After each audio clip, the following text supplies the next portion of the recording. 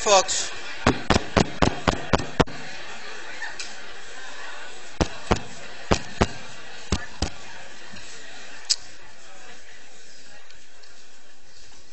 Waiting for my wireless mic, so I'm going to speak from here till I get that. A couple of announcements before we start. One is your cases should all be back to you.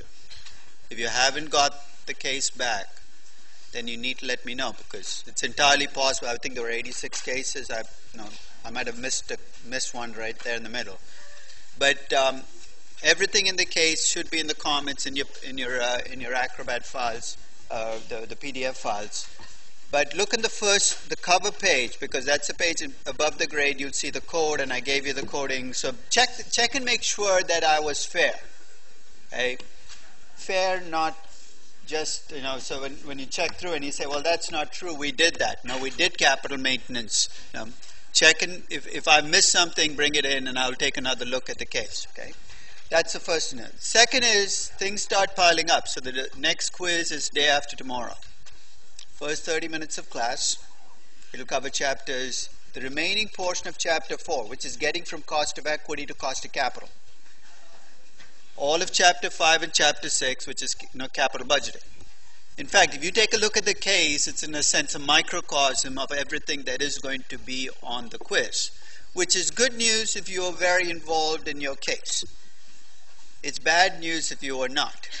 Okay, but if you were not involved in the number crunching in the case, you had a division of labor, somebody else crunched the numbers, you might want to take a look at how we went from revenues to operating income to cash flows, because that is the process by which you always do capital budgeting. So it's essentially a capital budgeting quiz, which is also a test of some basic accounting. If you really have trouble in differentiating between operating income and net income, this quiz is going to trip you up, right? Because you need to be able to at least work with, you don't have to do debit credits. I'm not asking for financial statement analysis, but you need to understand the basics of accounting. Okay? You don't have a whole lot of time to catch up on it, but I have an accounting primer on my website that you can check out. But you can also check out the number crunching that you did on the Nike case and my solution to that case. Okay? After class today, I will send you an email with the seating arrangements for the quiz. Okay? It will not be the same as the first quiz, because otherwise I get complaints that you were consigned to one room or the other for all three quizzes, so I try to rotate through. It's not completely fair, because some of you might get to be in 260 two times out of three, some might be, because it's not easy to get exactly the right number, but I will try to rotate through. So you are in different rooms for different quizzes. So I will send that email out after class today. The review session is tomorrow from 12 to 1. As I said, it's the only time, and especially as you get to the weekdays, it's not a Friday, it's very difficult to get this room. So it's 12 to 1 in this room tomorrow. It will be webcast. Hopefully they'll get it all working exactly the way it should. And if I'm lucky, I should be able to get it out, the webcast link to you about an hour and a half after the class is over. Okay? Any questions before we start? I also got a few emails over the weekend after I sent out the case solution asking what the distribution of scores in the case was. I could have sent that with the original quiz. I kind of held back on it because I don't want people to read too much into it, because the distribution is obviously not going to be, it's out of 10. I think the worst case score was a 6.5. The best, of course, was a 10. There were only 5 10s in the whole class, so out of the 86 cases. Okay, so I'll say, I know you'll harass me until I do this, so I'll send out the distribution, but there'll be no letter grade. I'll just send you the score distribution so you can see what the histogram looks like. But as I said, don't read too much into it and say we got an A or an A minus. It's just going to give you the distribution of scores on the case. Okay, so ready? Let's get started. There's one final loose end that I want to tie up with on capital budgeting. Okay? So far in capital budgeting, investment analysis, we've looked at assessing a new investment, something that you haven't decided on yet, like the Nike apparel case. Should you do it? Shouldn't you do it? So we looked at the basic principles. The basic principles are very simple. Be consistent. Consistent in what sense? Consistent the way you define cash flows and the way you come up with the discount rate. If your cash flows are cash flows after debt payments, your discount rate has to be a cost of equity. If your cash flows are before debt payments, the discount rate has to be a cost of capital. If your cash flows are in dollars, your discount rate has to be in dollars. Okay? So that consistency principle was the first one. The second we said was look at incremental cash flows. The idea being you do not want to reject a project because of something that's already been done. So we talked about sunk costs and non-incremental G&A. So let's say you do everything right. You make an analysis, you come up with the net present value. You say, take the project. You turn it over to the people running the project. Now it's 2 years into the project, you look back at the project. So what I want to talk about, and this is the final piece, is what do you do about projects you've already taken, investments you've already made? Okay? Because the rules don't change. You still focus on incremental cash flows, but now a big chunk of the money is a sunk cost, right? So if I look at Nike apparel, 4 years into the process, after I've invested in Nike apparel, that $2 billion, $2.5 billion I've invested is already gone. So I'm going to lay out the principles, and you shouldn't be surprised to see the same principles kick in. Jump up there. Excuse me. I'll fall over, and I'll sue the school for this. But, oh, good. Thank you.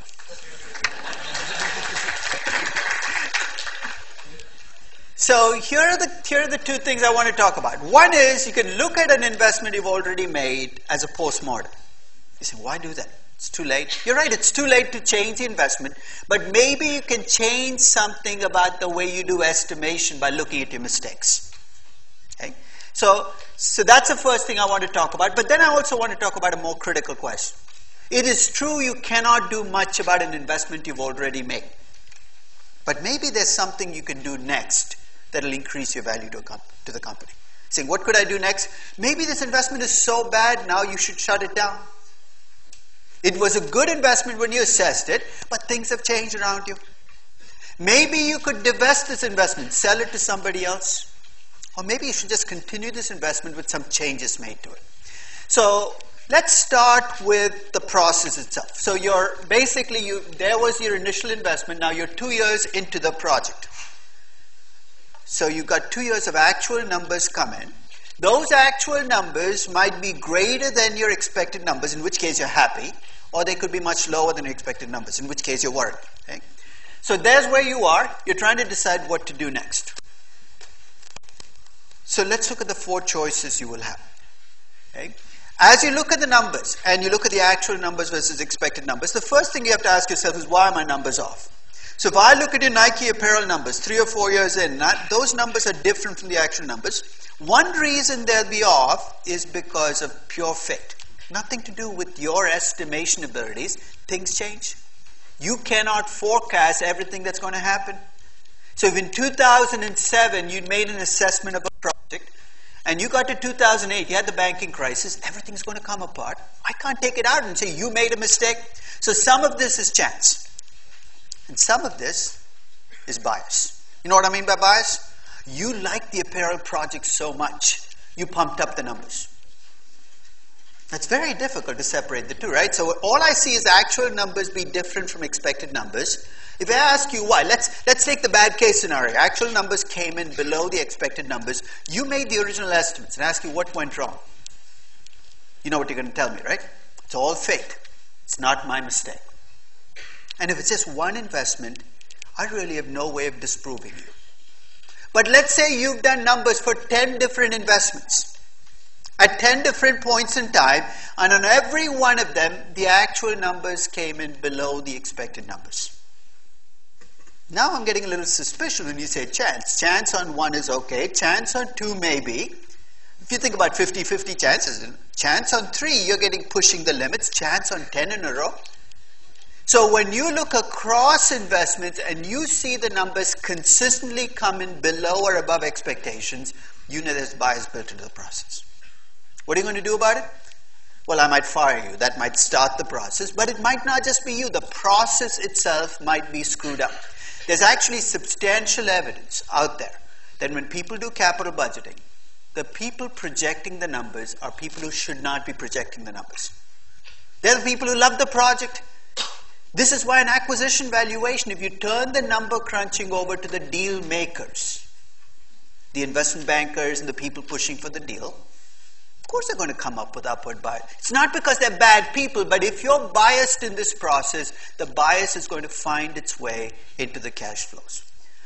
So if you're a company that wants to fix this problem, you have to consistently revisit your forecasts and look at the actual numbers. Not because you're morbid, but because you want to learn from the process and make your estimation much better. If you're a company that grows through acquisitions, take a look at your forecast for the cash flows and the actual cash flows and see if you can learn something about making future forecasts. So that's what I mean about post-mortem, is learning something from this process. You don't repeat it on the next one. The second part of the analysis, though, is to me the more interesting one. So you're 2 years into the project, right? So what's already happened has happened. So now I ask you, what should I do next? And here are your 4 choices. You have 8 more years left on this project, right? You can take the present value of those cash flows for the remaining 8 years, with those cash flows now altered to reflect what you learned in the first 2. So it's not the original year's forecast you're looking at anymore. It's your updated forecast. Let's say this project has done so horribly over the first 2 years that when you project out the remaining 8 years, they're all negative cash flows. Your job became very simple. It's not an easy job, but it became very simple. If your present value of the remaining cash flows on this project are less than 0, then just shut the project down, liquidate it. There's no point continuing a project, even though it might have looked great 2 years ago, if it no longer stands the test. So the present value of the cash flows, of the future cash flows you come up with, is less than 0, you terminate the project, or liquidate the project. If you have a salvage value that is actually out there, so if you could sell this project, let's say there's land under the factory and you can sell it, and the present value of the cash flows is less than land, then selling the land and shutting down the factory is still better for you than continuing the project. So just because a project looked good 2 years ago doesn't mean you should keep doing it now that you've got this updated set of cash flows. Which means investment analysis is never ever quite done, right? So you do the investment analysis, you make that first decision. You should revisit that project every year to see what to do next. And the last 2 become more interesting. If you do the present value of the cash flows, and let's say you come up with 6 billion, you heave a sigh of relief, this is good. But then you see that there's somebody else out there who's willing to pay you more than 6 billion for the project. Even though you love this project, you want to hold on to it, you are better off, at least from a company perspective, selling that project to that person and claiming the $2 billion difference. Why might somebody be willing to pay more than the present value of the cash flows? What are some of the reasons? Sorry, go ahead, I can't even hear you. Synergies. They might see benefits in this as part of their business that you can't get. So it could be synergies. What else? Could it be efficiency, that they could run this project more efficiently? Maybe they know this business better, so it could be efficiencies. You know, the distinction between synergies and efficiencies is synergies are combining with something else. Efficiencies stand alone. So it could be a KKR looking at this business saying, we can run this business much more efficiently than you can. Could it be stupidity? Let's say this division is a social media division. Everybody's overpaying. You take advantage of it. In fact, I'll give you an example where overpayment can feed in. Let's suppose you have a factory on a piece of real estate, but real estate prices are rising. People might be willing to pay more than the present value of the cash flows because they're building into what they're paying, whatever the overpayment is. So if there's somebody out there willing to pay more than the present value of the cash flows, let it go. Easier said than done, because the CEO might love this division. He says, I don't want to let it go. But from your stockholder's perspective, it's better to let it go. And there's one final, it says, there's one final solution here, which is you come up with a value that is greater than the divestiture value. So but it's also, in this case, if it's greater than 0, but you can't sell it. It's worth more to you than to somebody else. Then you continue the project. So I'm going to take a real example to bring this home. How many of you have been to California Adventure theme park right across from Disneyland? Okay, it's a fairly of recent vintage. I don't know what, 12, 15. It's about a decade old. Okay? Originally, all you had in Anaheim was Disneyland. They built California Adventure right across the walk space on the other side of so you can walk over it. It's a 2-minute walk. And when they originally built it, they built it on the assumption that all these people who'd come to Disneyland, about 70% would cross that brick walkway and go to California Adventure. And for a while, it looked like they might pull it off, but it turned out that a lot of people who went to Disneyland were not coming over to California Adventure. So this has been a problem for Disney. For the last decade, they've been wanting to get people over, but people are not coming over. So California Adventure standing alone is getting only about 60, if you look at the actual numbers, only of the 15 million people, only 6 million, 30% of, 40% are coming over to California. So the actual numbers are coming in well below expectations. If you look at the cash flow, it's about 50 million between 2001 and 2007, which was less than the 100 million that they originally forecast. So right now, here's where you are.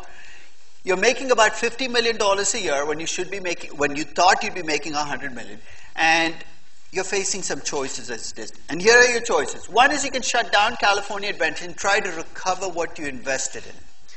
The only problem is you're not going to get your entire investment back. You can recover only about $500 million of that investment. So your first choice is to shut things down, get $500 million back. Second is continue with the status quo and make 50 million a year. Let's assume you make that as your growing perpetuity. The third choice is to invest more money into California Adventure. You think that's stupid. If you're not making money, why would you do that? The hope here is if you build rides in California Adventure that attract people with young kids, that more people would come across from Disneyland into California Adventure. Let's say if you invest about 600 million, you can increase the percentage of people coming to California Adventure from 40 back to 60%, and your after-tax cash flow will go from 50 to 80 million. So you have three choices. Shut it down and make 500 million. Continue the project as is and make 50 million, growing with as a. And the third is invest $600 million more and try to increase your cash flows. Let's see which of these choices make the most sense. If you continue as is, I'm going to assume the 2% inflation rate built into the cash flows, 50 million growing at 2% a year, the 6.62% is the theme park cost of capital, gives me a value for the theme park of 1.1 billion. So continued as is, the theme park has a value of 1.1 billion. What would I get if I shut the theme park down? $500 million. So clearly that choice is already out of the window. So the choice now is, should we keep doing what we're doing and have a value of 1.1 billion, or should we invest another 600 million and increase your cash flows by 30 million? If you look at the increase in cash flows, 30 million, present value of just that increase of 30 million is 662 million. You invest 600 million, you get back 662 million. That gives you a net present value on the expansion of 62 million. So your three choices are do nothing and make 1.16 billion as a continuing value. Second is shut it down and make 500 million. And the third is invest another 600 million and increase your cash flows or your present value by 62 million. At least based on the numbers, it looks like Disney should invest the 600 million and hope to get that 60% increase. Of course, they could be wrong on that estimate too. And guess what they actually ended up doing? They've actually ended up spending a lot of money on California Adventure. They've added like 5 different rides in the last 3 years. That is the 600 million that you're seeing going into the theme park. They've clearly chosen the third option. I'm sure now at Disney there are people down on their knees saying, please, let's see more people come into this theme park, because if you invest the extra 600 million and you still stay stuck at 500 million, then you have some serious problems with what you've done. So my general point is, just because a big investment has already been made, you don't give up on it. You keep assessing the cash flows and deciding what to do next. And all too often, companies get into the inertia. We made the investment, we're going to let it go, even if it's a bad investment. But there are things you might be able to do that increase your value or increase the value to your stockholders. So it took us a while to get to the end of the first packet. Let's wrap up. Let me restate the investment principle. You want to invest in projects that earn a return greater than your minimum acceptable hurdle rate. The cost of capital was that minimum acceptable hurdle rate. That hurdle rate reflects the riskiness of the investments and where you got the money. The returns, which is what we spent the last few sessions on, should be based on incremental cash flows should reflect when you get those cash flows, and should have all side effects, strategic side costs, side benefits, all built into it. So that's the investment principle. It's a starting point for everything we do in corporate finance. If you make bad investment decisions, then the rest is kind of history. You really can't do much. So this principle to me is the key principle in running a business. Make good investments. Everything else will take care of itself. Okay? So this is the first step in the process. Any questions on the investment principle? Yes? Do you have any threshold above you would invest? Like it says like 5% increase in this rate. To me, it's not like worth the risk.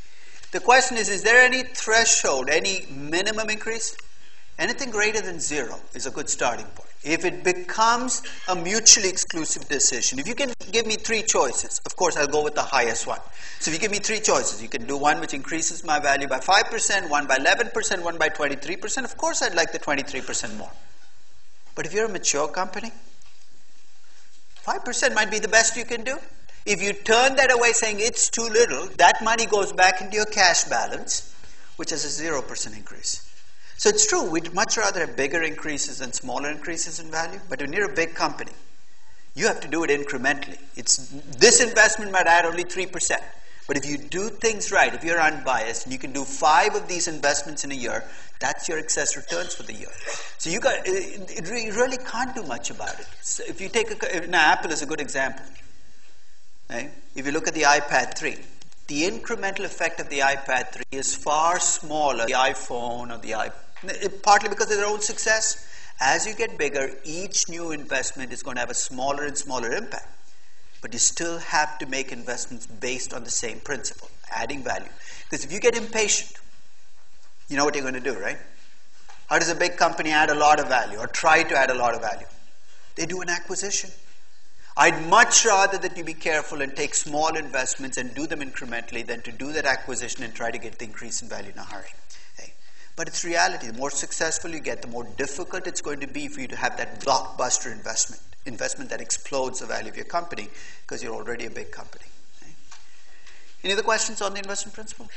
Yes? Can you explain why they shouldn't just continue with that? Okay, on this one?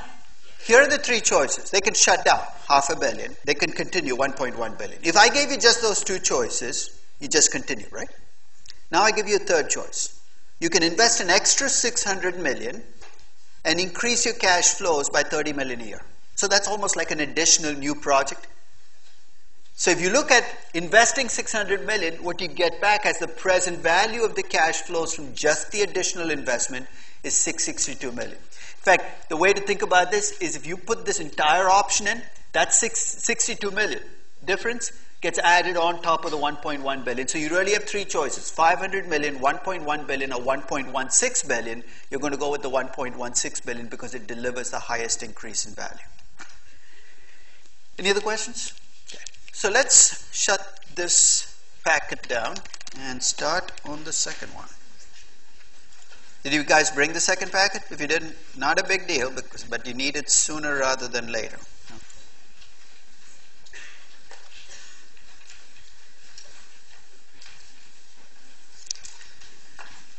So this packet, we're going to cover the rest of the class. Financing, dividend policy, and valuation. Okay?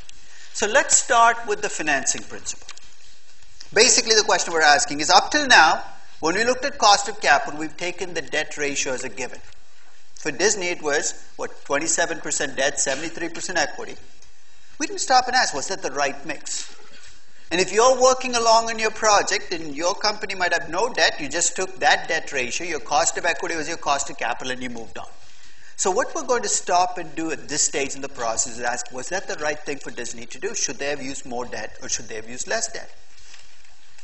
And this is actually a fairly tricky place to be because if you think about debt historically at least has not been viewed as a good thing. I mean, lots of religions actually have built-in premises against borrowing money. Okay? It's viewed as almost not just financially imprudent, but sinful. And I mean, there are all kinds of things attached to debt that kind of come into this decision. You're saying, well, that's, there are people who actually run businesses because they are affected by those early lessons they got about debt. In finance, obviously, we don't view debt as sinful. We view it as a source of financing. So what I'd like to talk about now is the financing principle, the mix of debt and equity that you should use to run the business. So let me state the principle and focus on what I'm going to talk about first. I'm going to talk about the mix of debt and equity for a company. What is the right mix? I'm going to use the word optimal, but I'm going to use it guardedly because we're going to make estimates, we can make judgments on what's optimal, but we're going to see if there's a right mix of debt and equity for a business. And then we're going to follow up by asking what the right kind of debt for your company is. So let's start with that first question today. What's the right mix of debt and equity for your business? Notice what I didn't say. I didn't say the right mix of debt and equity for every business. It's for each business. So let's start the process by first going back to a definition of debt and equity that we laid out up front, but make sure that we get it nailed down. Two ways to raise money to run a business. You can borrow the money or use your own money. The key distinctions between debt and equity. Debt, you get a fixed claim on the cash flows. Equity, you get whatever's left over. Debt is tax deductible. Equity is not. Debt gets the highest priority. If you get into financial trouble, you go bankrupt, debt holders get the first claim, equity investors get the last claim. Debt generally has a fixed maturity, 10, 20, 50 years. Equity usually comes with no finite maturity. So when you buy stock in a publicly traded company, there's no due date, no end date on it. And finally, generally speaking, when you lend money to a company, you get no role in how the company is run. But when you buy equity in the company, you get a say in how the company is run. So that's the distinction that separates debt from equity. Okay? And that's a distinction we talked about earlier when we talked about cost of capital. Okay? So let's look at some general facts about debt and equity before we dive in and look at the right mix of debt and equity. This is actually a table that breaks down how companies in different parts of the world raise money. And I've actually looked at three ways you can raise money. One is what I call internal equity, which is retained earnings, which is really equity but coming from within the firm. The second is new debt issues. Net debt, the reason I call it net is debt issues minus debt repaid. So it's a net debt added on. And the third is net equity, which is equity issued minus equity buybacks. So let's take a country where the numbers actually are easy to look at. Let's take Japan. Japan, about 50% of the funds for projects come from retained earnings. So that's the first way. About 40% come from net debt, about 10% come from equity. So at least in Japan, if you look at the breakdown, 60% comes from equity, internal retained earnings and the new equity, and the rest comes from debt. If you look at France, France has the highest proportion of net equity, new equity issues. It's a little higher than the net debt, and the rest from retained earnings. But Japan, if you look at these 6 countries, you can see the breakdown is between net debt, net equity, and internal financing. Take a look at the United States, though. This is in this period, 84 through 91. If you look at the breakdown, first, the net equity is a negative number. What does that mean? What did I say net equity was? It's a difference between equity issues and equity buybacks. Between 84 and 91, seasoned publicly traded companies actually took equity out of the business rather than put equity in. I don't have an updated version of this graph, but if you look over the last 25 years in the US, this has generally been true for large to mid-sized US companies, is they've been taking more equity out of the business than putting equity in. Some still reinvest the retained earnings, obviously, but new equity issues are overwhelmed by stock buybacks. Something to file away, because in many of those other countries, stock buybacks were unheard of, 84 through 91. Now you're starting to see the beginnings of stock buybacks even in other countries. So it'll be interesting to see how the financing in these countries evolves as stock buybacks become more common. Here's a second factor to keep in mind. When you look at how companies borrow money in the US versus the rest of the world, and this is again an old graph that might need to be updated, a bigger proportion of borrowing in the US takes the form of corporate bonds than in any other part of the world. Most other parts of the world, if you look at debt still, it takes the form of bank loans. Okay? So corporate bonds are uniquely US phenomenon that have now spread to other parts of the world. So you now see more bond issues in Europe. You're starting to see bond issues in Asia and Latin America. But even now, if you look at the breakdown, You have far more coming from bonds in the US than in any other country. So let's look at the three companies we're going to assess debt ratios on. Let's see where they are right now, what they have on their books. So what I did was I took the debt that Disney, RA Cruise, and Tata Chemicals have right now, and that's the amount of debt they have, $13.27 billion in US dollars. RA Cruise has 24.2 billion nominal reais, and Tata Chemicals has 42.22 billion rupees in debt.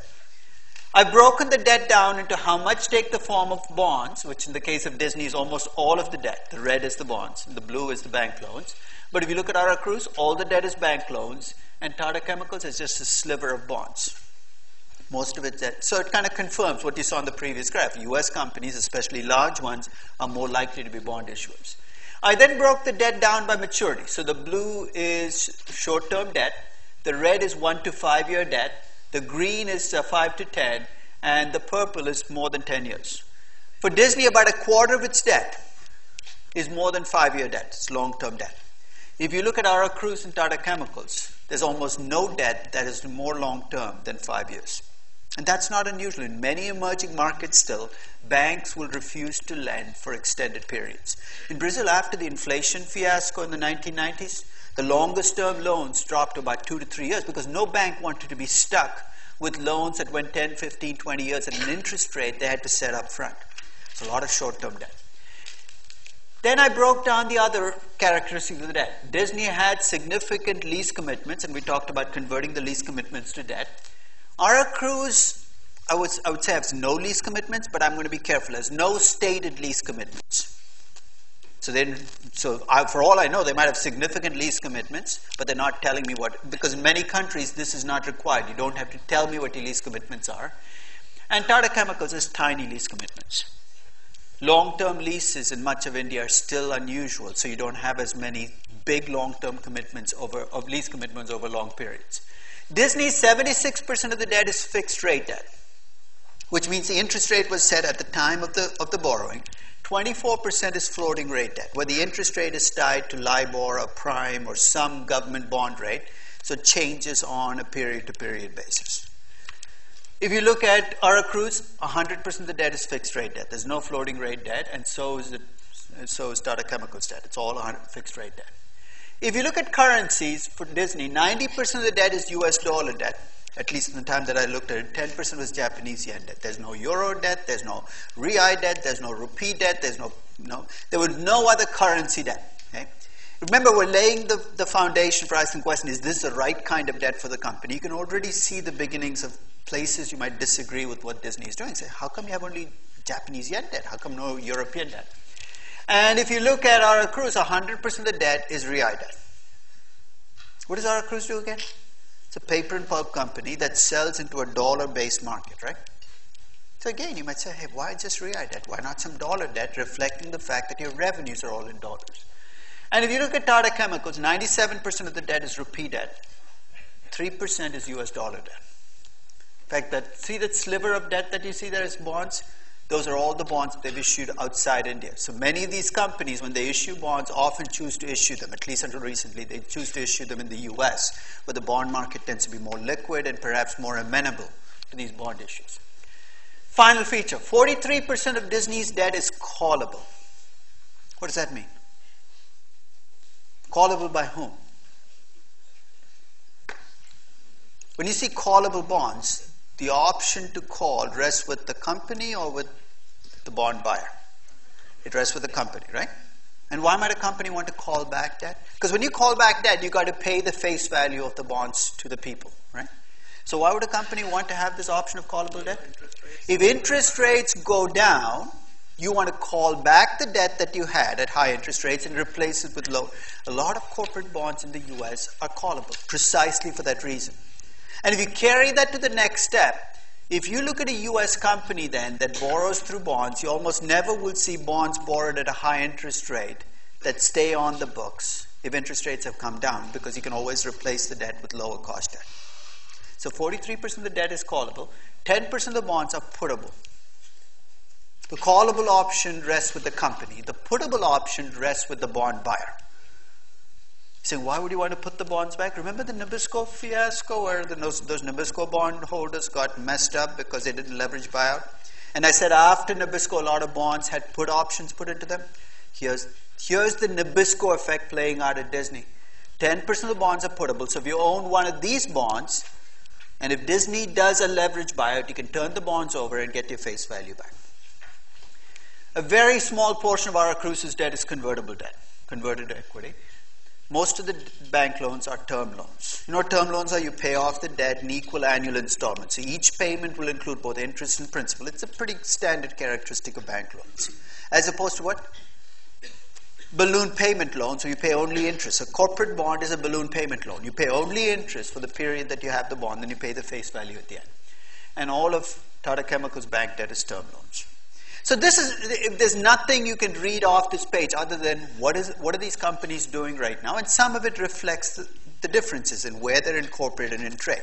U.S. companies have more options, at least historically have had more options on where to go to borrow money.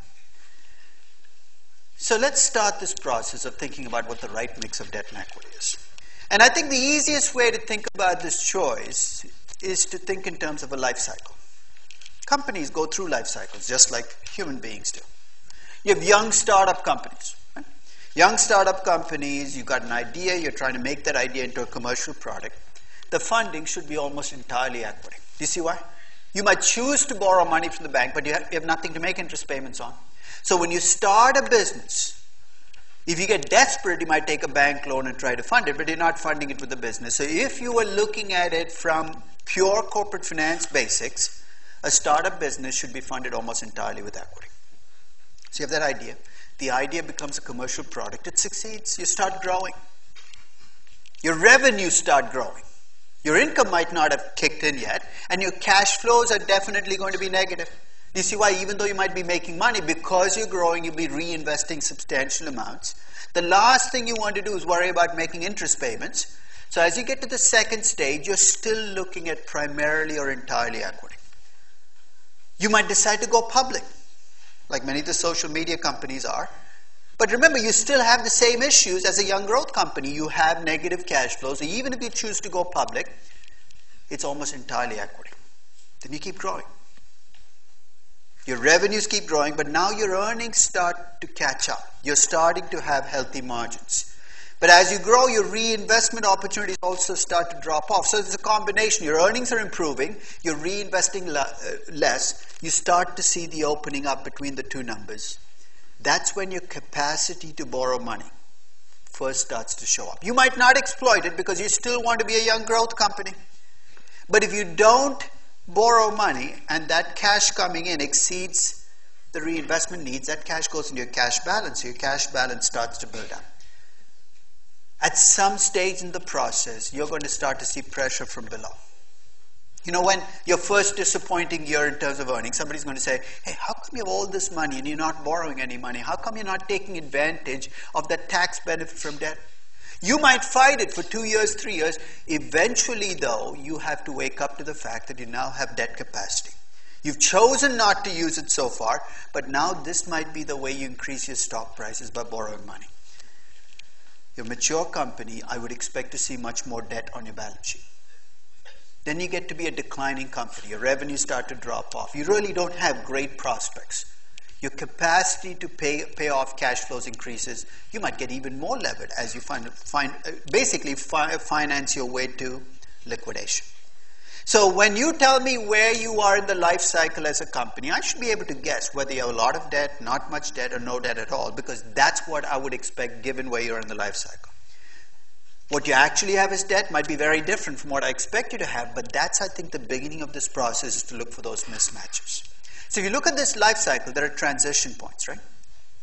You're a young business, you're growing. Your first transition point is going to be to get new equity. You're not quite ready to go public, but the new equity will come from venture capitalists. At every one of these transition points, you're going to face trade-offs. Should I do that? Because there'll always be a cost to making the transition. You're a young private business, I'm the venture capitalist. You come to me for some money. I'll extract my pound of flesh, right? You know what I mean by my pound of flesh? If your company is worth $1 million and I'm providing you with $200,000, from a fair standpoint, what percentage of the company should you give me? 20% of your company, right? I'm going to demand 35. That's the trade-off. If you want that venture capitalist to come in, you have to give up more than his fair share of the business to get that venture capitalist in. Then when you go from being a private company funded by venture capitalists to a public company, there's another trade-off. Public companies have information disclosure requirements. Your board of directors have to be constructed a certain way. You have to weigh that trade-off against the benefits of replacing these venture capitalists who are demanding a disproportionate share of the equity with public stockholders who might be willing to accept a more fair share. Then a public company that decides to issue more debt or more equity. These are called seasoned offerings. You have to worry about issuance costs. So at every stage in the process, as you transition, you have to decide whether that next stage is worth it. And you might delay doing it, but at some stage, the benefits of making that transition will exceed the cost, and you're going to make that transition. So let's think about this financing mix question. First, let's get the measures down. We've talked about debt to equity ratios, debt ratios, so let's revisit the way we define and measure debt. When we did debt for cost of capital, I said I'm going to include only interest-bearing debt and lease commitments in there. I'm going to stay with that definition. And when I talked about equity, at least up to now in the class, I talked about market value of equity, share price times number of shares as opposed to book equity. The reason I emphasize that is you go to Bloomberg and you look up the debt ratio of your company, or Yahoo Finance and look up the debt ratio. The debt ratio you will see for your company will almost always be a book debt ratio. Book equity and book debt. And God only knows what they've defined as debt. Right? Think even in the Nike case. You looked at that balance sheet. Some of you came up with $660 million in debt. Some of you came up with $4 billion in debt. Why? Because there was all this kind of fuzzy items, right? It had long-term liabilities. You weren't sure whether it was debt or something else. And you followed the accounting rule. Be conservative, include everything in debt. So the first step in this process is be careful about what you call debt and stay consistent with that. In fact, from this point on, whenever I say the word debt ratio, here's what I mean. I mean all interest-bearing debt and lease commitments as debt. And I'm going to always talk in terms of market value. So when I say the optimal debt ratio for Disney is 30%, I'm talking about the optimal market value debt ratio for Disney being 30%. The book debt ratio be 30%? No, it's going to be some other number, but I don't care. Because from my perspective, all that matters when you talk about financing mix is the percentage of the market value of the firm that comes from debt and the percentage from equity. So file that away, because otherwise you're going to say, what did he mean by debt ratio? You know exactly from this point that when I say debt ratio, I'm talking about debt to capital. Market value, debt to capital. If I want to talk about debt to equity, I will be explicit that this one, we're going to use the debt to equity, because we do need both ratios to do our analysis. So let's set up the question. So look at a business. The question we're asking is there an optimal mix of debt and equity for the business? That sounds like a stupid question. You think, of course there is. There's actually an entire school of thought in finance which argues that there is no optimal mix. And we'll look at that school. It's called the Miller-Modigliani School. It essentially says it doesn't matter how much you borrow. But if you decide that there is an optimal mix, then you've got to fill in the rest of the answer. Tell me what that mix is. So what I'd like to do is, as a startup for this process, is set up the trade-off. What are the benefits of borrowing money? And what are the costs? So we'll go through the benefits and the costs. And initially it's going to be all qualitative. And you're going to say, well, I need a number. And you're right. We ultimately have to come up with a quantitative way of doing it. But let's start with the qualitative trade-off. So here are the benefits and costs of borrowing money as opposed to using equity. Okay? The first let's set it up. There are two benefits that I'm going to talk about for debt. The first is a tax benefit. We've talked around this all through this class, but the tax benefit reflects the fact that the tax laws are skewed towards you borrowing money. When you borrow money, you get an interest tax savings you do not get when you use equity. That's the biggest benefit of debt. The second benefit of debt is going to be a little more mysterious. I'm going to argue that at least in some companies, debt can be used as a way to make managers more disciplined in the way they pick projects. So how can borrowing money make you more disciplined? We'll talk about that. It's actually a very strange argument, but in some companies, the argument actually makes sense. So tax benefits and added discipline. On the other side of the equation, I'm going to present three costs associated with borrowing money. The first is a bankruptcy cost.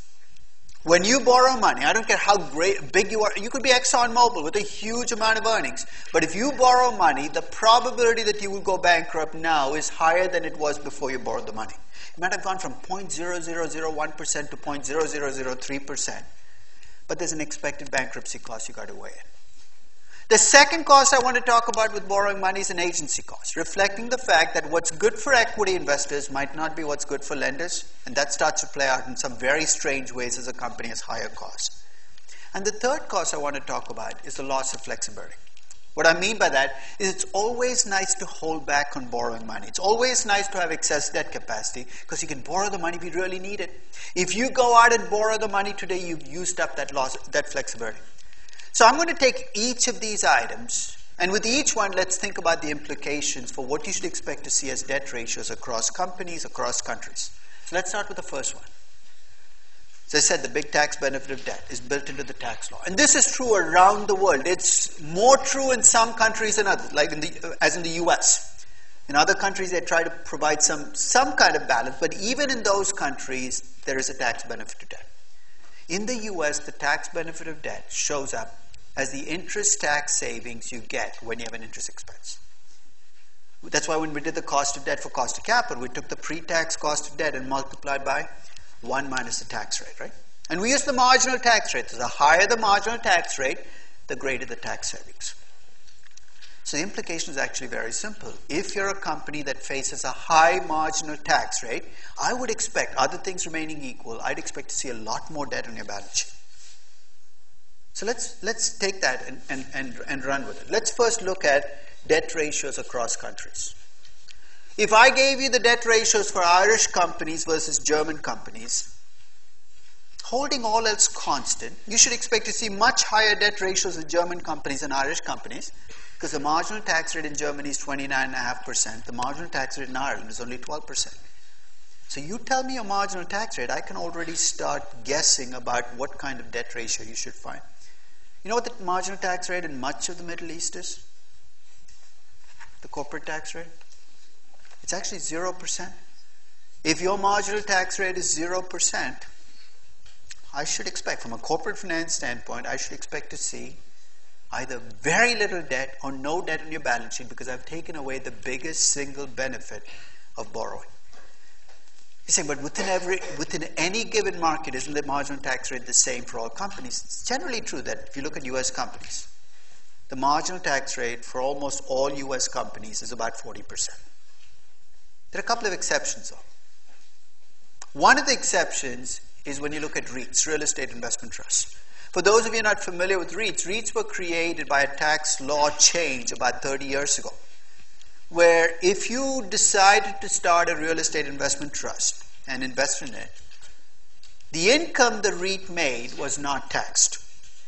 You're saying, this is great, why doesn't everybody start REITs? In exchange for not taxing you on your income, you are required to pay out 95% of your earnings as dividends. So what the IRS is saying, we don't tax you at the entity level, but you have to pay your earnings out as dividends, and when they get paid out as dividends, we'll tax the people getting the dividends. But at the entity level, real estate investment trusts pay no taxes. You can also set up real estate corporations, which are much more conventional entities, and if you have a real estate corporation, you actually have to pay the 35-40% tax rate. So here's my first question. Okay, I'm sorry, I didn't mean to do that. Let's assume you're looking at REITs versus real estate corporations. Okay? You have the marginal tax rate of 40% for real estate corporations and 0% for REITs. This is going to sound like a slam dunk, but there's a little nuance in here. Let's see if we can get it. Okay?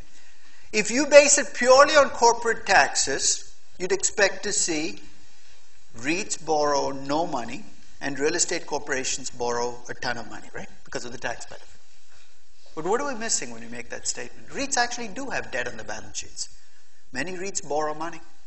So where is the tax benefit coming to a REIT if it's not at the corporate level? What did I say REITs have to do? They have to pay 95% of their net income as dividends, right? Net income. Which means if you borrow money, guess what you do? You reduce your net income. You're essentially getting the tax savings and interest expenses, but you know who's getting the tax savings? The investors in your company. So if the investors in your company all have 40% tax rates, indirectly REITs might still get the tax benefit. It's a little messy because you're saying, why don't we do that with every company? We don't generally because it's not too messy. But with REITs, you got to be careful because based purely on the corporate tax rate, you're saying, why would they ever borrow money? But then you look at the investors holding stock in REITs, you could see why they might still get a benefit for borrowing money. So those REITs that are held by high-income individuals who pay higher tax rates should end up borrowing more money than those REITs that are held by pension funds that might pay no taxes. So it's a pass-through tax benefit. It does mess up the equation, but it still shows that the tax benefits of debt are a function of what you have as a tax rate. So that's the first group of U.S. companies, or companies that are traded in the U.S. that pay very little or no taxes at the entity level. The other group are cruise lines. Hey, have you ever been on a cruise? I've been on one cruise, the last cruise I'll ever be on. It's a boring place to be. Hey. They feed you consistently all the way through. But one of the interesting things about a cruise is how they charge you. First, if you look at where they're incorporated. Most of them are incorporated in places you couldn't find on a globe. The only thing they share in common is that they have no taxes. Right? I mean, it could be Panama. You can find Panama on a globe, but they're small places, and obviously Liberia. You pick them because you don't pay taxes. But remember, you can be incorporated in a place that pays no taxes, but the way the tax law works is you get taxed on where you make your income. So if you're incorporated in the Cayman Islands, but you sell all your stuff in the U.S., you still have to pay the U.S. tax rate. You know how cruise lines get around this? First thing they do as soon as you get on the boat is they ask for your credit card, right as you check in, and then they put it on file. And then they wait till you're about 10 to 12 miles off the coastline before they start charging you.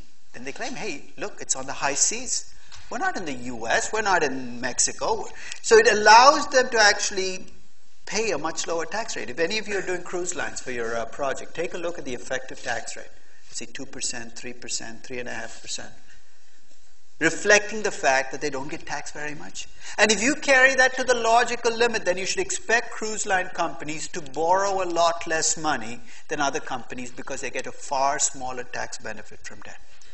So the biggest driver of tax benefits is that differential between how interest expenses are treated and how equity cash flows are treated.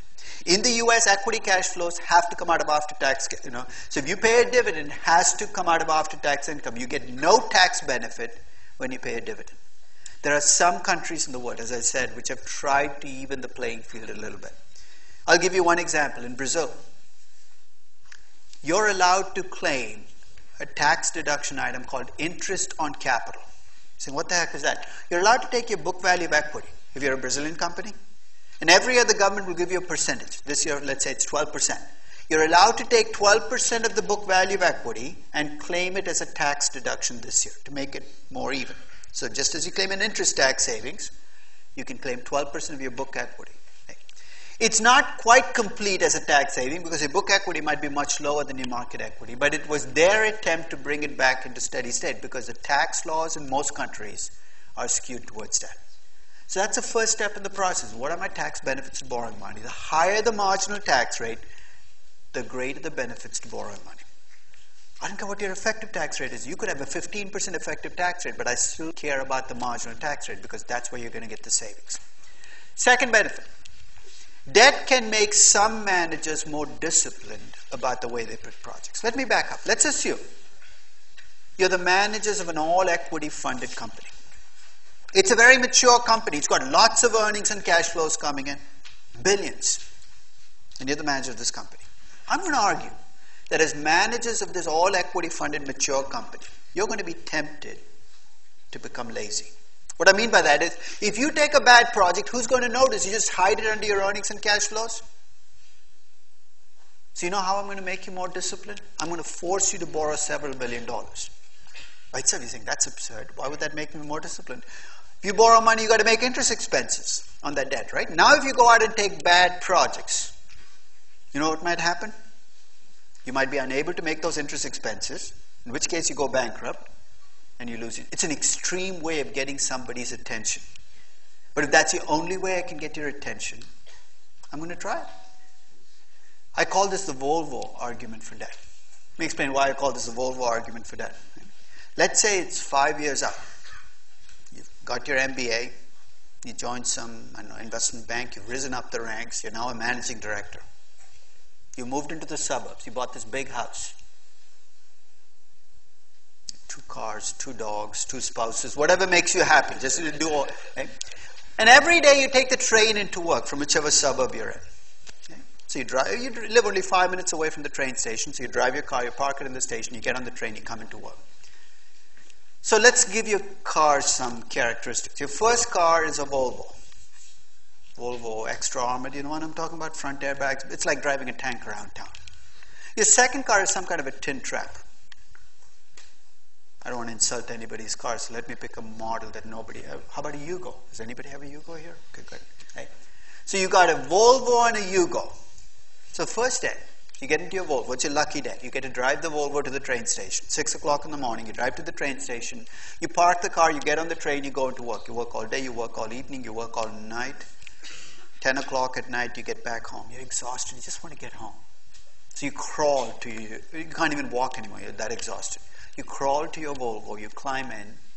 Maybe you live only 5 minutes away, right? So you're ready to zoom home. But between the train station and your house, there's a traffic light, which if it turns red, takes forever to turn back to green. So you pull up to the top of the hill, and just as you get there, the light turns red. And you say, oh, drat. Those would not be exactly the words you use, but I'm censoring as I'm going along. And as you sit there watching the red light, illegal thoughts start crossing your mind, right? Saying, what if I ran that red light? There's 2 things you worry about with the red light. One is getting a ticket. But you're in the suburbs, 10 o'clock at night, the police have all gone home. So you don't worry about the ticket. The other is getting hit, right? But then you remember you're in your Volvo extra armored. What do you care about getting hit? You get hit, you get a little dent on the side, the other guy's all crumpled up. It's his problem, you run the red light. You make it home safe. Next day you repeat the process, but today you're in your Yugo. So going to work at 6, you work all day, work all evening, 10 o'clock at night, you climb into Yugo, you get to the top of the hill, light turns red again. It's like a conspiracy. And as you sit there getting ready to hit the gas pedal and go through the red light, you remember what you did yesterday. You say, hey, I ran the red light yesterday. I can do it again. Then you remember you're no longer in your Volvo, you're in your Yugo. You say, what am I thinking? A guy on a bicycle comes along and hits me, I could roll off the road. And you stop. Think about it. I mean, in fact, you're saying, what's this got to do with debt and equity? Think of the Volvo as an all-equity funded company and the airbags as cash cushions. I protected you so much, you didn't care. Think of the red light as a bad project. You know why you ran the red light? Because you were so protected, you didn't care. Think of the Yugo as the same company. Stripped off its cash, borrowing a ton of money, and think of why you stopped with the red light. Because you were afraid of getting hurt. That's really the core of this argument. Is that if I want you to behave in a disciplined way, I have to raise the stakes for you. And one way to raise the stakes is by going out and borrowing a ton of money. It's called the Jensen free cash flow argument for debt. Same Jensen attached his name to alphas. It's Jensen free cash flow argument for debt. And he made this argument in the 1980s to justify leverage buyouts. He said, this is why we're seeing leverage buyouts. Is leverage buyouts are the market's mechanism for disciplining bad managers at mature companies. And you know what? The argument had a core of truth, but I never thought you could push it that far. Because in a leverage buyout, you don't just borrow money, right? You borrow way more than you can afford to borrow. At the risk of stretching that car analogy one final step, it's like taking the Yugo into the dealer. And even Yugos come with little air balloons. They're not quite big enough to be bags. So in the event of an accident, you've got to go forward to meet it. And replacing them with air knives. You seen one of these? You get in an accident, a knife comes right out of the steering wheel. Then ask yourself, would I ever drive that car? It's going to sit in the driveway, right? That's what happens when companies borrow too much money. Every mistake could be your absolute last one, so you get paralyzed. So you don't want that to happen to companies either. So there's this happy compromise you're looking for that's between the Volvo and the air knife. And that's one way to think about how much should I borrow, is where is that happy compromise? So with that argument for debt being a mechanism to discipline managers, let me offer you a couple of different groups or 3 different sets of companies, and you tell me in which one of these companies or which one of these groups debt makes the most sense as a mechanism to get managers to do the right thing. So all of these companies have very little debt. They're all mature companies, but the first are privately owned businesses. Do you think it makes sense for a privately owned business? You're the owner of a private business. Does it make sense for you to borrow money to make yourself more disciplined? Not unless you're self-destructive. This is your own business. What are you doing taking bad projects? So if you're a privately owned business, it makes zero sense to argue that you're borrowing money to make yourself more disciplined. What if you're a very little debt company, mature company, stocks are held by millions of investors or tens of thousands of investors, as opposed to a company that is held by some institutional investors, some of whom are activist institutional investors, a KKR or a Blackstone. Which of those two groups do you think is a better candidate for forcing debt on them? Why do we use debt again? To monitor, to make sure managers don't do stupid things, right? They don't take bad projects. If you have a KKR or a Blackstone looking over your shoulder, you might not need to borrow money. So if you have activist investors, you might not need the debt to make you more disciplined. So you know where debt makes the most sense is in companies where you feel U.S. stockholders have lost control of the company. The managers are running the company for themselves. You ask them to go out and borrow money. So the argument for debt as a mechanism to discipline managers is probably going to be greater at large, mature companies where you don't have any large activist investors in the mix. Remember we looked at the HDS page? A company like Coca-Cola. There isn't a single investor on that group that we saw. Actually, Coca-Cola is a bad example because there was an investor on that group, right? Who's on the Coca-Cola top 17 list who might? Berkshire Hathaway is one of the largest stockholders in Coca-Cola. But if you looked at Procter & Gamble, none of the top 7... Procter & Gamble too is Berkshire Hathaway. Never mind, that couldn't go off the list as well. Right? Look at Con Ed. Top 17 investors. Not a single one is an activist investor.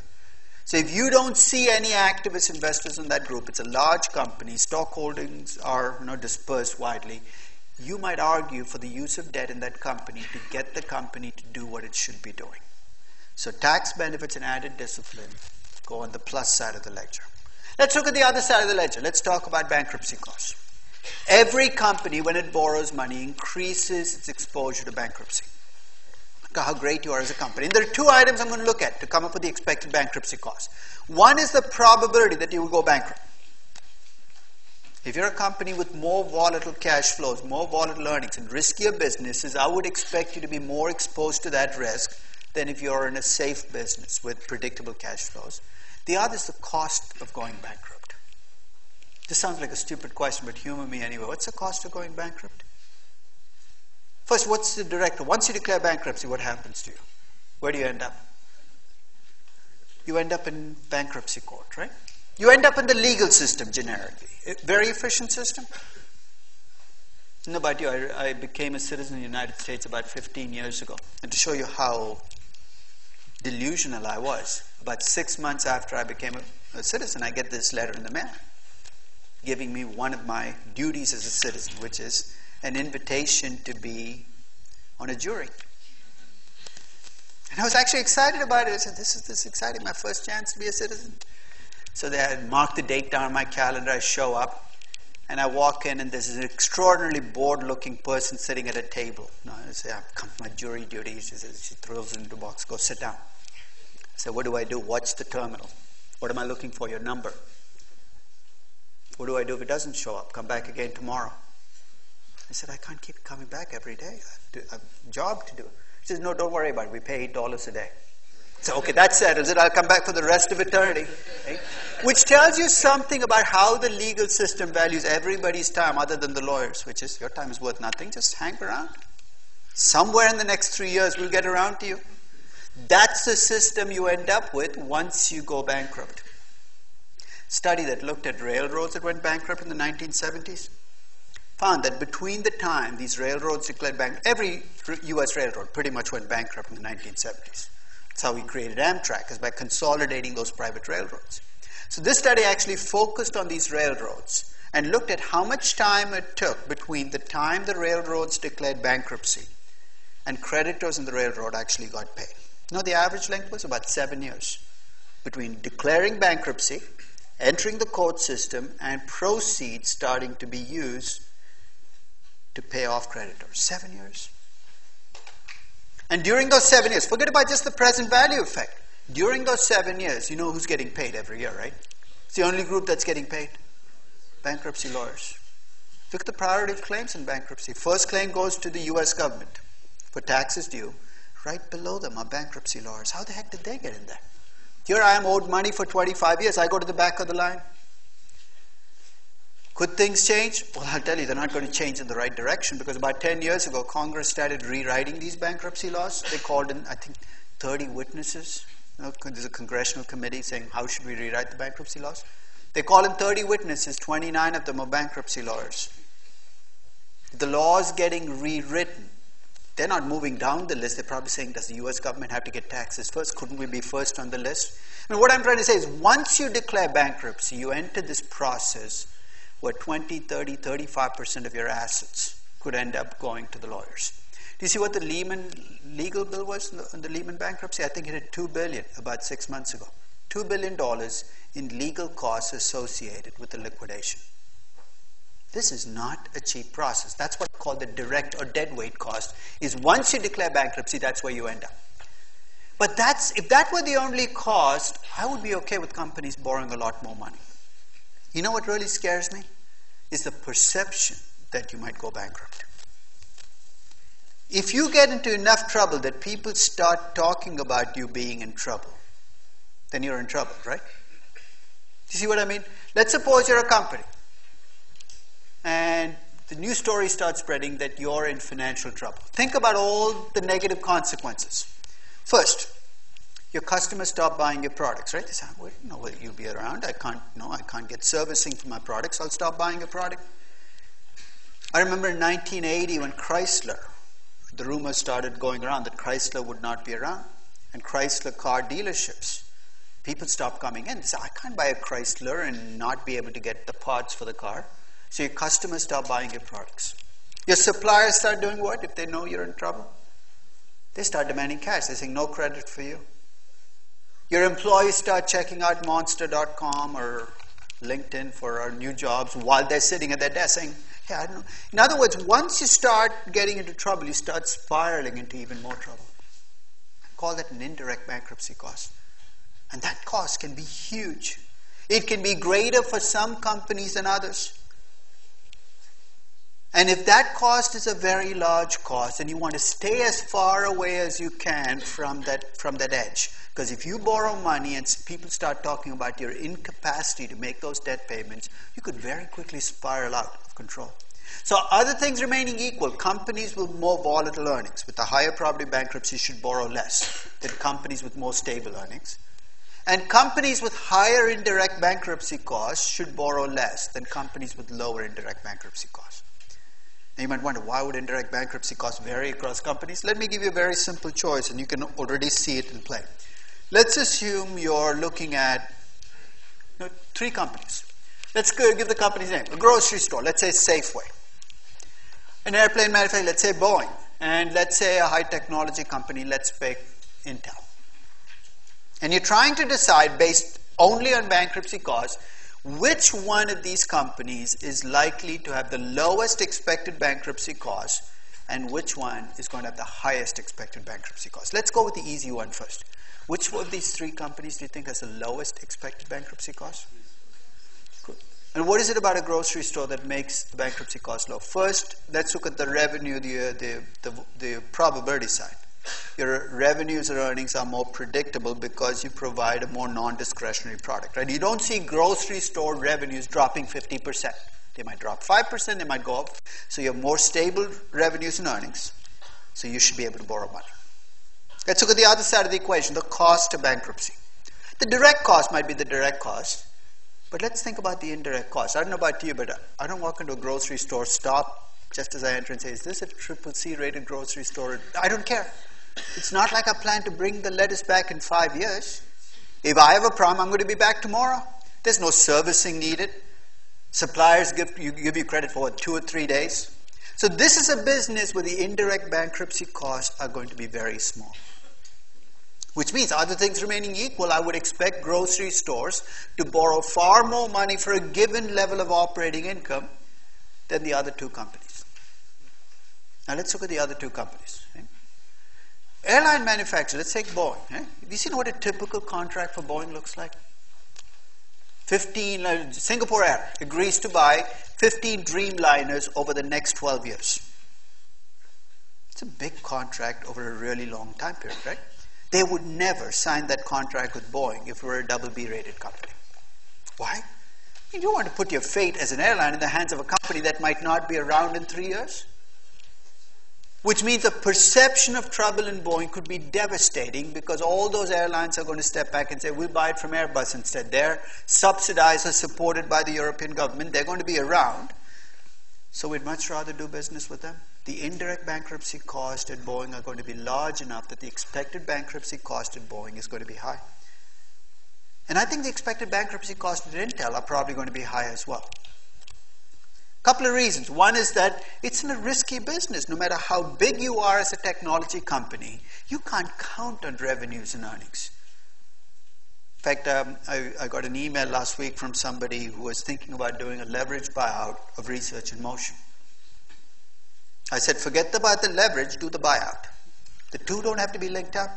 Do you see why? Because unlike a grocery where you are going to buy food, there is no guarantee when you buy a company like Research in Motion that even though the BlackBerry is a cash cow right now, that will continue to be a cash cow for the long term.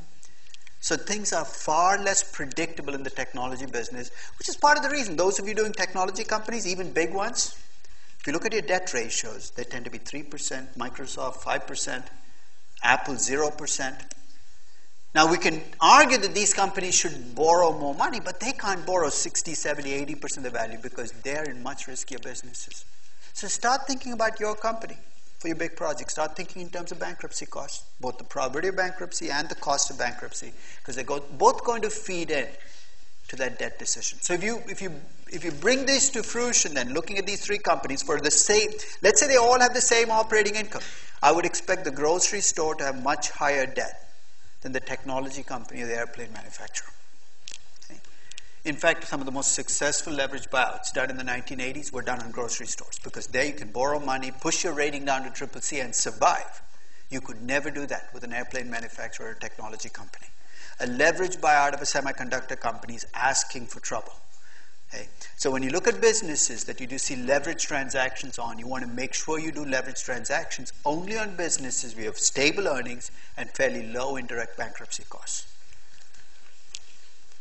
So that's the first and biggest cost of borrowing money is a bankruptcy cost. Here's the second cost, an agency cost. You know what an agency cost is?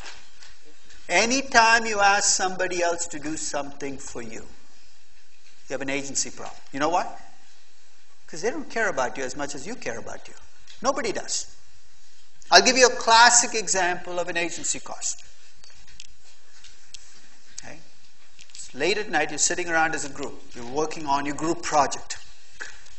You decide it's time for dinner, but you don't want to break up. So you send one of the people in the group to the local campus eatery or wherever. Say, pick up sandwiches. And you're very specific about what you'd like. Say, make sure you get ham on wheat, no mayo, lots of mustard. You know what you come back with? Roast beef on white with lots of mayo. Because he got up to the front of the line and said, what did she want again? Who cares? It's not my sandwich. I'll get whatever I feel like getting. It's an agency problem. An agency problem with a fairly minor cost because you just skipped dinner that night. Here's another agency problem. How many of you have kids? Anybody? Kids yet? No? I have 4. Now they're all grown up, but I remember when they were small, you used to hire a babysitter. Classic agency problem. The babysitter shows up at about 7 o'clock. You turn things over to it. Say, we'll be back by 10. Make sure the kids are in bed. And don't feed them after 9. Especially nothing sugary. And you leave. You know exactly what's going to happen, right? 9:10, 9:15, the kids, they sense this weakness in the house. They come down from their room saying, I'd like some ice cream. And your babysitter's watching Gossip Girls or whatever, and it's the middle of the show. And she has 2 choices. She can fight them for the remaining 45 minutes, say, no, you can't have ice cream. Or she can say, oh, you know what, these are not my kids. Just feed them the ice cream. I'm going to be gone at 10 o'clock anyway. So you come back at 10 o'clock, they're bouncing off the walls. You say, what the heck happened here? Lost night of sleep and all the things that go with it. That's a classic agency problem. And there are two solutions to the agency problem, right? One is to build it into your cost, which is to say, look, if we go out, then we don't sleep. Which basically means you reduce the number of times you go out. So that's building the cost. You know what the other solution is? It's a monitoring solution. What would that require? That would require cameras set up all over your house, tracking the kids and the babysitter, and you to carry around something we can watch what's going on. There's probably an iPad app for it now. So you sit there watching, oh my God, she's feeding them ice cream. Let's get back home right away. So what's this got to do with debt and equity? Let's play a game. You guys are going to be equity investors. You guys are going to be the bank. They're going to come to you to borrow money. So when you go to borrow money from the bank, how do you describe the projects you're going to fund with your borrowing? Safe or risky? Safe. Very safe projects. I look after the money as if it's my own. Let's say you're a trusting banker, which is an oxymoron, but let's say you're a trusting banker. Right? Trusting bankers don't say bankers for long. So you say, you look very honest. Here's $5 billion. No strings attached. Why? Because they looked honest. Now that you have the $5 billion as equity investors, tell me, do you think your incentives now might be different? You told the bank you were going to take nice, safe projects with this money, right? But now that you have the money with no strings attached, might you not be tempted to take far riskier projects? See why, right? Because if you take far riskier projects and you get upside, who gets the upside? You do.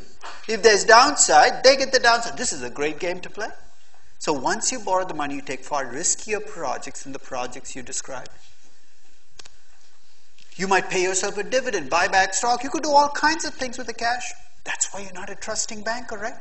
So when you lend them the money, what do you do to prevent them from doing these stupid things? Have you ever seen a bank loan agreement? It's basically things you cannot do. Don't do that, don't do that, don't even think about doing that, don't even dream about doing that. So basically you write in covenants into the debt. Then you hire lawyers to monitor the covenants, because the covenants are not going to watch out for themselves. You say, this is all the banker's cost. I don't care. Guess who actually pays for those lawyers? You do as the borrowers. The banker doesn't have to pay. He basically passes it on through a higher interest cost. In other words, you either build in the assumption that the equity investors are going to take you to the cleaners by charging a higher interest rate, or you build into the cost, and they ultimately are borne by the borrowers, not the lenders. That's what we mean about agency costs. And the higher your agency cost, the less money you will borrow. You see, do we all face the same agency cost? As a banker, you might feel more comfortable lending to some types of companies than others. I'll give you an example. Let's assume you are lending to a real estate company. You know what makes you feel more comfortable? It shouldn't, but you know what makes you feel more comfortable? Your loans create this building, right? You can drive around the building and say, that's the building that my debt created.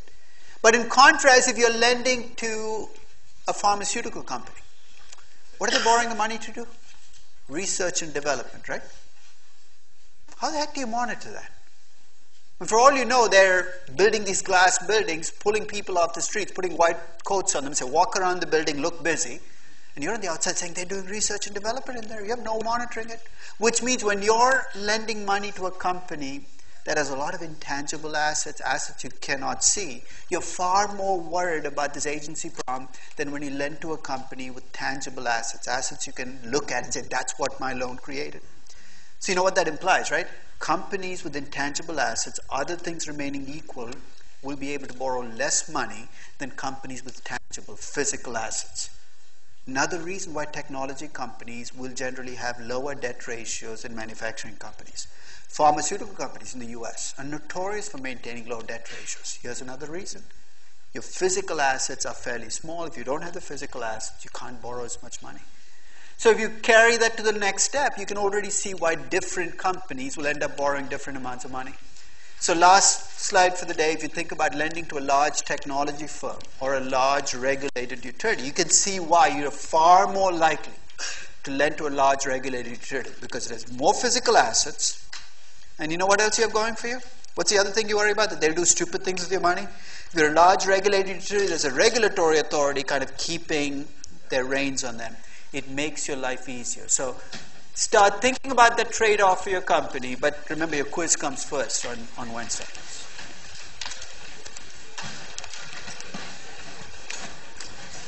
Yes? What about the currency of the debt? You mentioned that a company like Nike is not likely to take foreign currency debt. Not if they charge you a higher interest. But don't your cash flows match the debt that Well, you can, but doesn't. I said if they charge you the higher interest rate, but they don't have to. Right. You're assuming that a Chinese bank will charge Nike a country default spread when it lends money to Nike. And my argument is, if a Chinese bank lends to Nike, they lend to them as a U.S. company. Oh, okay. Okay? So that's my point, is that, so that you will not be paying, because the argument that some people are using is if you're borrowing in China, you have to pay the Chinese default spread. And my point is it's not going to happen. A Chinese bank, when it lends to a U.S. company, it's lending to Coca-Cola, GE, lends to this U.S. company. It charges a default risk for the company, but not a default risk for the Don't company. these companies have entities that are registered in China? They're not private subsidiaries. They're actually part. I mean, GE is GE. There's no GE local which has its own debt rating. Only Most own of- subsidiaries. no, In India some they of them, have that, some of right? them do. But they do. They have that there because of the legal requirement. They were forced to divest themselves of their Indian holdings when they got out of it in the late 70s. 70s, right? So a lot of multinationals in India have Indian subsidiaries because that's the only way they could do it. Okay. And in that case, they would be charged. Then it's no longer. Then it's actually a local company. It's an Indian company, so you don't even have this issue. So Nike, when it does its apparel business in China, could choose to set up a subsidiary in China, but there are all kinds of other issues that will come with that. Right? They lose control of it. Right? They won't be able to control. So the voting shares then will be held by whoever holds shares in Nike China. So that's the trade-off. If you set up a subsidiary, it's a publicly traded company. It's a chart its own plans, which are very different from the parent company. So in the project, if we had just not taken the country risk premium on the debt and assumed debt spread So over for the those- debt, at least, I wouldn't take in the country risk because it doesn't make sense to actually do that unless you start creating subsidiaries. But that'll create a whole set of other issues, and that makes sense only if you decide to do each slice separately, not as you do consolidated debt. Yes. Yes, I have a thought about the project. Can I show the numbers or? It's in the 4B. Then you said that the two cases, the finite and infinite, are equal, but I think it's different. At least we thought about it. So here is your problem. Yeah. Show me your cash flows. Yeah, can I show in the Excel or the PDF Fine, that we? PDF files. Okay. So this is the cash flow for the finite life case or the infinite life case? This is the infinite one. And where's the file? Let me go back to show me the finite life case. Okay, so finite life case, so that's the cash flow. So all I'm checking for is, see this bottom line on the finite life case? Yes. Whether that's the same cash flow you have in the infinite life case. And it looks to me like they're the same. So tell me Yes, what from I'm- 0 to 12, right? That's all that matters, right? So basically, you can't just wake up at the start of year 13 and change things, right? Because you're 0 to 12, if you don't put in any capital maintenance, guess No. what you've done to your assets, right? Yeah, but here the problem we put in the two. Yeah. We have the same.